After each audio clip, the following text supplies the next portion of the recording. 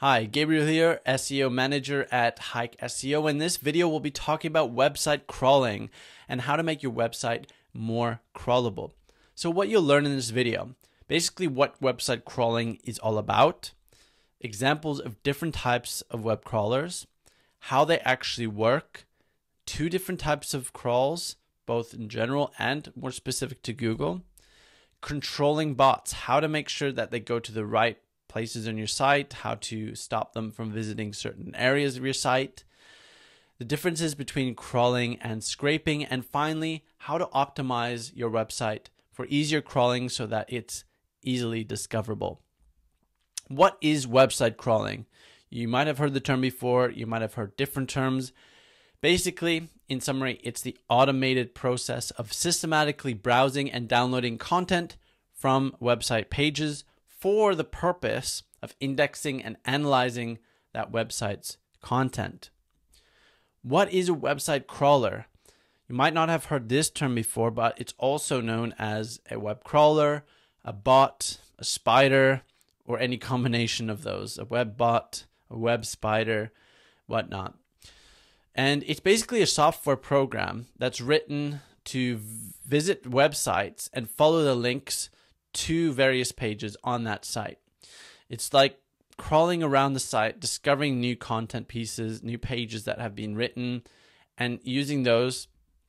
So it extracts information from those pages that it downloads and then builds an index from those of the website's content. It prioritizes those pages based on hundreds of different factors, and in that index, it will then use what people search in the search engines, match it with the right piece of content, and then rank those pages in the search results. And that's what forms what we use today as the search engine. So indexing is an integral part to the whole search engine process, and web crawling is the first step to that. So examples of different web crawlers online, you got Googlebot, you got Amazon bot, you got Bing bot, Yahoo Slurp, you got DuckDuckBot for the DuckDuckGo browser, you got Yandex bot, Baidu also has a web crawler, and there's many others out there as well. How do web crawlers actually work? Now, without going into too much technical details, I'm going to keep it really high level here. It basically, web crawlers start out with what they already have in their index. So a single link, a set of URLs, or a domain that they've found online somewhere that they already have. And that's where they have to start from, because without that, they don't know what they don't know. So they have to start with something, and then on that page or those pages or that domain, they'll start discovering additional links on those pages, and they'll add that basically to the queue for additional crawling to discover what's on those pages, and so forth and so forth. Now, it's important to note that not all links are crawled.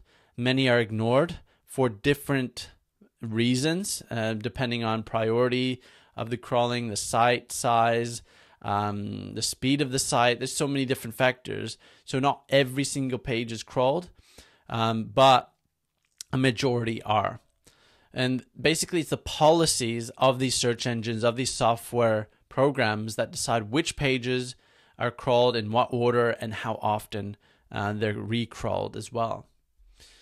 So 3 areas that crawlers actually check on a site. Firstly, they'll go to the robots.txt file. So this is a file that should be on every website, and basically it lives on a website server. It's a plain text file, and it specifies the rules for the bot, what they can do, what they can't do, how often they can do what they do, and it basically shows allowed pages, directories that they can crawl through, how quickly they can crawl through them, which bots specifically are allowed, and also what pages and directories they can't touch, they can't crawl. So it dictates all of that. The second one is the robots meta tag.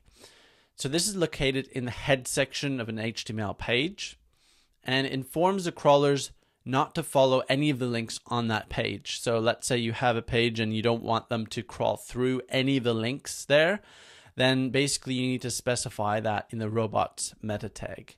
So this is how it looks. So meta name equals robots, content equals no follow. So the no follow directive basically says don't follow any of the links on this page. The third area is link attributes. So these are basically within each link, and they contain a no follow attribute, which basically says don't follow this specific link. All links are follow by default unless otherwise specified. For example, here, this link has a no follow attribute, so it tells the bots don't follow through, don't go to this specific page. Now, there are two types of crawls in general. The first one is site crawls. Basically, this means the entire website is crawled from top to bottom until all links have been exhausted. This is also known as spidering. And then there's page crawls. Basically, these are a single URL that is crawled. Now, more specifically, for Google crawls, there are two types. First type is discovery phase. And this is where the Googlebot discovers new web pages to add to its index. And the second one is refresh, where it basically updates its index by finding new changes on the web pages that it already has in its index. So why are they called spiders? Well, you probably figured that one out already, but basically crawling implies a creature, anything that crawls around. Also, the www, World Wide Web. So spiders have webs. That's another reference. So spiders basically crawl all over their web, spin and expand their web. That's basically what web crawlers do, or spiders do. There we go. Controlling spiders on your website. How do you dictate where you want them to go, how often you want them to crawl, all of these things. Basically, the first area is the no index attribute.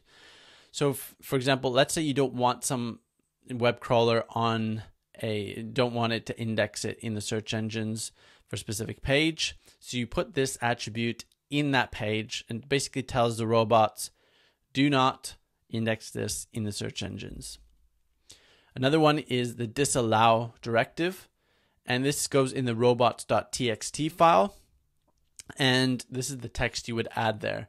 So user agent basically is the type of bot, and the asterisk marks that this applies to any search engine, any search engine web crawler. And the disallow directive basically says, do not crawl, or do not crawl this page or this directory. In this case, it's a directory. And you can add asterisks as well if you don't want it to go to pages below that directory, all of that. So it's very flexible, it's very nimble, and you can also restrict access to other crawlers and other bots out there.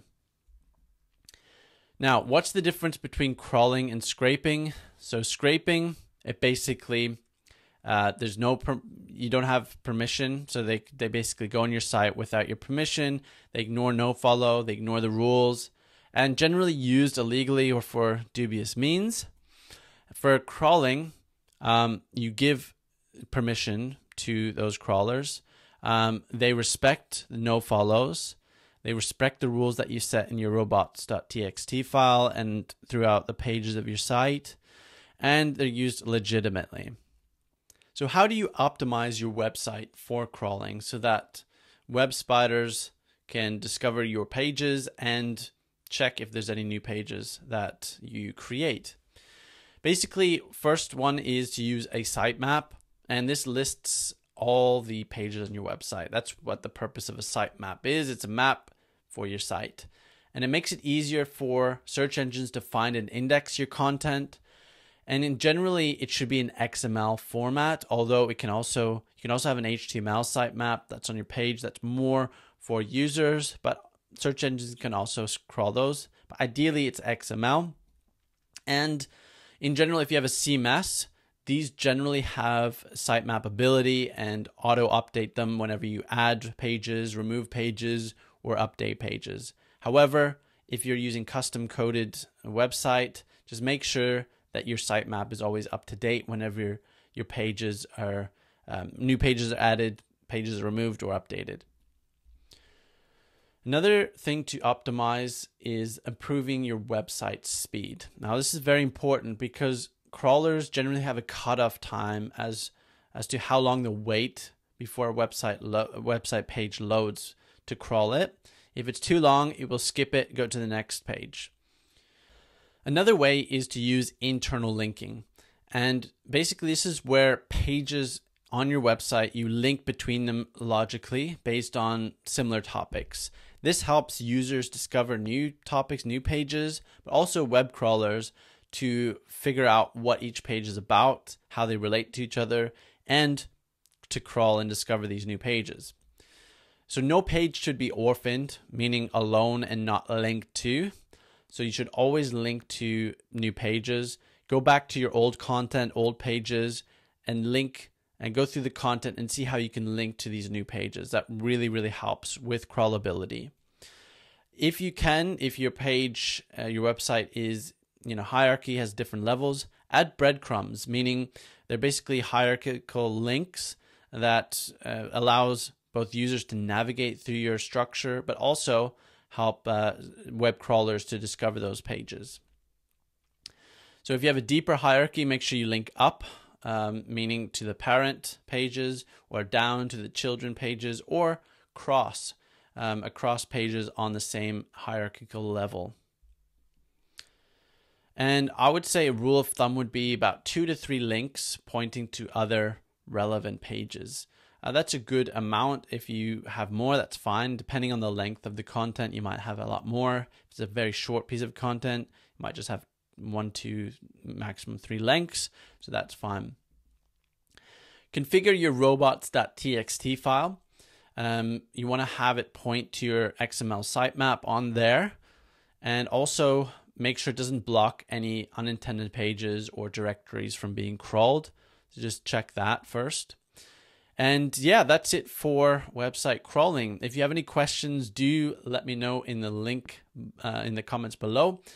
And if you haven't tried Hike SEO yet, I highly encourage you to, because it's a fantastic platform to allow small business owners, absolute beginners in SEO, to optimize their websites for search engines so they can get more traffic, more views on their site, and more customers.